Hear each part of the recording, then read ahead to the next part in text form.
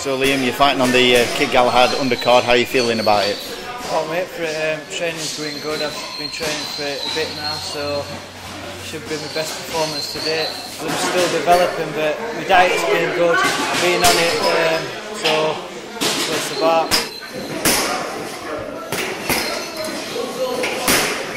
What would you like to achieve before the end of 2013? I like a belt around the waist, probably an English title or something.